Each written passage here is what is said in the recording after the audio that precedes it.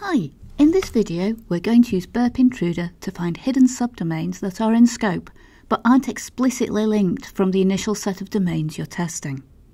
You can use this to discover additional access points in attack surface, such as internal subdomains that really shouldn't be publicly accessible, or subdomains that have been forgotten about and maybe aren't regularly updated.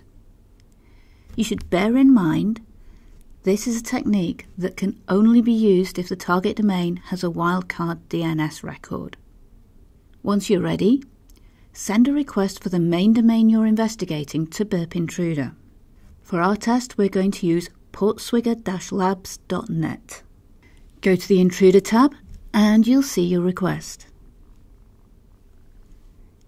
In the target field, we're going to add a placeholder subdomain. I'm just going to add X. To mark that as the payload position, we just need to highlight the text and click on Add. Now we can set up the attack details. Go to the Payloads tab and add your list of potential subdomains. You can import your own list, but for this test, choose either of the directory's built-in word lists. Click Start Attack. To help you identify which requests return a different response, sort the results in order of length.